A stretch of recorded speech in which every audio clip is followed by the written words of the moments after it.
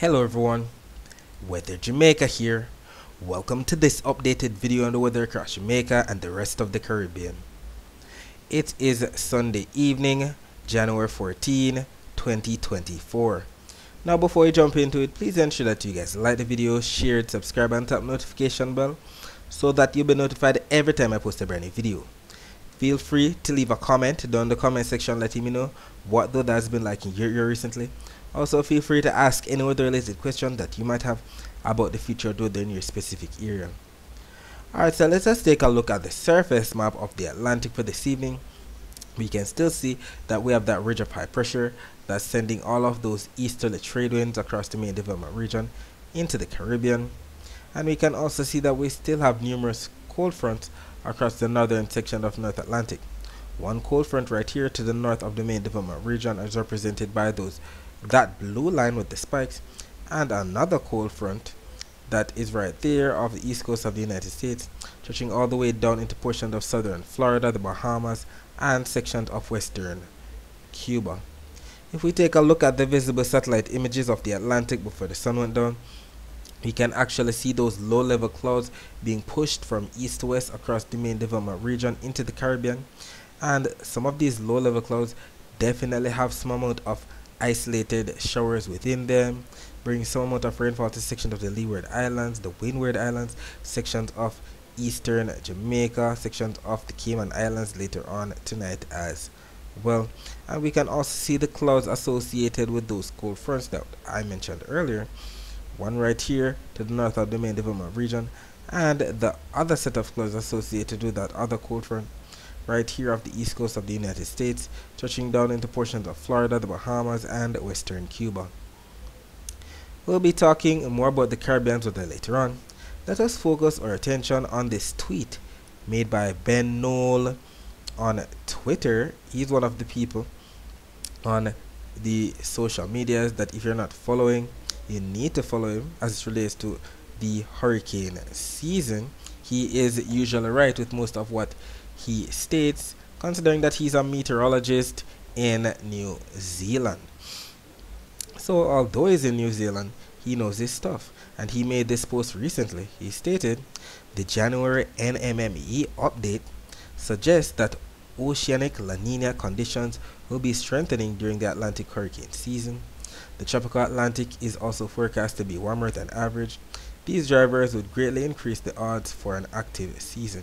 And he posted this little animation showing the current conditions that we have in January. We have the warm waters represented by the reds that have to do with the El Nino. We know the El Nino usually causes upward motion in the eastern Pacific Ocean, bringing more clouds and storms over that side of the earth, and it suppresses the activity over the Atlantic. But it is forecasted to become a La Nina, where the waters get cooler than normal, as you can see by the blue shades, and that would in turn bring more sinking air across the eastern Pacific and more rising air wherever we have the warmest waters. And it seems we're going to be having those warm waters around the time we get into June, July, August, September. That's around the time of our hurricane season, so that's definitely concerning, considering that we know La Nina brings more storms to the Atlantic, including Jamaica. And not only that, he also posted a precipitation forecast map for July to September. He stated, above normal rainfall, represented by the greens, is strongly favored in the Atlantic main development region, Caribbean, and Gulf of Mexico during hurricane season. Keep in mind that this tweet was made at January 8th, by the way. It's still very early and forecasts will be refined, but this is a concerning sign for abundant hurricane activity later this year. So it is quite concerning. I remember he posted pictures like this showing the forecast long all the way out around this time of the year, January in the year 2020, and we remember how drastic that year was in terms of hurricane activity. And he's posting something else from the NMME models showing all of these greens that represent above normal rainfall, stretching all the way from Africa across the main development region into the Caribbean for that time period, July through to September 2024. So it's definitely concerning, especially where we have those darker shades of greens. We know that's definitely going to be a lot of moisture, tropical waves, possibly developing into tropical depressions, tropical storms, or even hurricanes. So we're definitely in for an above normal hurricane season according to this map. However, we know the real official sources have not made their prediction. Colorado State University, NOAA, the weather company. We just have to wait because, just as Ben said, it is not refined as yet. So we have to stay updated to see exactly what unfolds, because we know these things can change. It is not set in stone, but this is like a crystal ball looking ahead through the hurricane season. So we'll keep you posted on what exactly happens. Alright, so let's just take a look at what took place across Jamaica for today. So it has been quite dry for the past week, which explains the lack of videos from us here at Weather Jamaica. We've been focusing more on the earthquake preparedness, considering that it was earthquake preparedness week or earthquake awareness week last week. And we usually, keep our public aware, considering that we are prone to major earthquakes, just like what we see in Haiti. And never mind that, we saw that today we had some amount of clouds bring some amount of overcast skies and isolated showers to sections of some northern parishes. So northern parishes, we know we're talking about sections of Portland, St. Mary, St. Anne, Trelawney, St. James, Hanover. And we indeed got some of that in the morning across those parishes. Southern parishes, not so much, quite clear. Then as the day progressed, as we can see on the halfway tree live cam, from about 12:52 p.m. today, we saw that it was a sunny day across the corporate area, halfway tree, and it was the case for majority of the island. Keep in mind that if you'd like to see more live streams like this, feel free to visit See Jamaica's YouTube channel, as they have live streams of Crossroads, downtown, and so on. And we actually have a partnership with this YouTube channel, so it would be doing us a favor. Alright, so let's just take a look at the visible satellite images of Jamaica before the sun went down. We can see that we did have some amount of clouds coming in from the east to set the stage for what's to come tomorrow. We're definitely going to be in for some amount of clouds and rainfall, if not tonight, into tomorrow, across especially eastern parishes in Jamaica. And we can see the latest infrared satellite images still showing those clouds coming in from the east, as represented by those grays. As it relates to the temperatures right now, we can tell we have 27 degrees Celsius in Montego Bay, 28 degrees Celsius in Kingston, and by about 3 a.m. on Monday morning, we should have temperatures dipping down to about 24 degrees Celsius in Montego Bay, 22 degrees Celsius in Kingston. As it relates to the temperature forecast for tomorrow, we saw that today was definitely a hot day, considering that this is what's taking place. A lot of oranges surrounding the island of Jamaica right here. You know, the oranges are representative of above normal temperatures, as we can see by the key on the right. That represents 1 to 2 to even 3 degrees Celsius above normal temperatures. And that's the forecast for tomorrow, Monday, according to this GFS map. This map is showing 18D on Monday. When we calculate that, that's about 1 p.m. on Monday, and we see that Jamaica is embedded in those oranges. So definitely up to 3 degrees Celsius above normal temperatures are what's expected across the island. And we know that the average temperatures for the month of January for Jamaica are about 86.5 degrees Fahrenheit. When we take a look at the thermometer, 86.5 degrees Fahrenheit is about the same as 30 degrees Celsius. So considering that we're going to be receiving up to 3 degrees Celsius above normal temperatures for tomorrow, we should be receiving anywhere from 30 to 33 degrees Celsius at most for Jamaica's temperature on Monday. As relates to the dry air map, we can see that the dry air is represented by the yellows, oranges, and reds by the key at the bottom. And some people might mix this map up for the saran dust. No, it's not the saran dust, because we see all of those reds off the south and the east coast of the United States, and it is not saran dust at all. How could the saran dust make it so far and we haven't been affected across Jamaica? It's dry air. This is the dry air map. We see a lot of oranges surrounding Jamaica. It's a lot of dry air, and it's responsible for the lack of rainfall that we've been having, especially in the month of January. We know our dry season. This map right here is the actual Saharan dust map. So we can see the browns represented right here across sections of the Eastern Main Development Region and Africa. That's where we have the Saharan dust, and that's where it's going to be for 2 p.m. on Monday, January 15. And we see the rest of the Caribbean should be in the clear, Jamaica especially.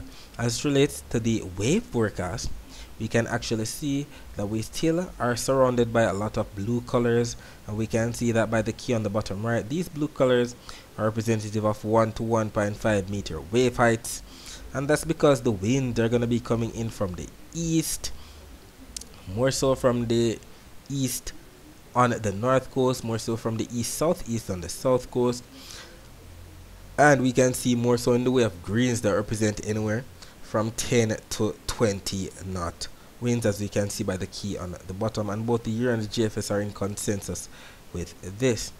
Also, we see that we're going to be having that air piling up wherever we have those darker shades of blues, so maybe section of some north central and western parishes in Jamaica. So we'll see exactly what unfolds.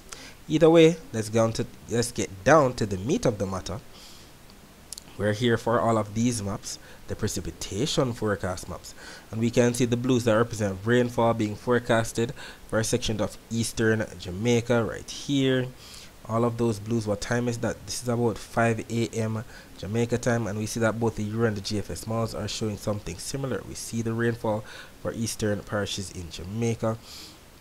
Some of these rain bands could skirt some coastal areas of some northern and southern parishes, and you can see it right here, definitely eastern Jamaica. So sections of Portland, St. Thomas, spilling into sections of Kingston and St. Andrew. That's 5 a.m. Skipping ahead to about 9 a.m. now, we still have much of the same. Eastern parishes, some of this rainfall might even brush the coast of St. Mary, section of St. Anne, maybe brushing the coast of St. Catherine, Clarendon, and it's definitely still showing more of that rainfall for eastern Jamaica from 5 a.m. all the way up to 9 a.m. This is 9 a.m. and we still have that rainfall. Then finally by 2 p.m. we see that most of these blues start to take shape across not only eastern parishes but sections of some central and western parishes in Jamaica. So just as predicted, with all of that easterly flow across the island, we're definitely going to be in for some amount of rainfall spilling into sections of some central and western parishes during the afternoon. Central parishes, we know we're talking about those parishes in the county of Middlesex, so St. Anne, St. Mary, St. Catherine, Clarendon, Manchester. Western parishes, we're talking about those parishes in the county of Cornwall, so St. Elizabeth, Westmoreland, Hanover, St. James, Trelawney. Keep in mind that it is not expected every single where, just some sections, some parts in certain areas. So don't be upset if you're expecting rainfall and you didn't get it. Either way, we know for a fact that it's going to be raining across eastern Jamaica. Look at this map from the Euro and this map from the GFS. They are both showing the accumulated precipitation forecast for the next 24 hours.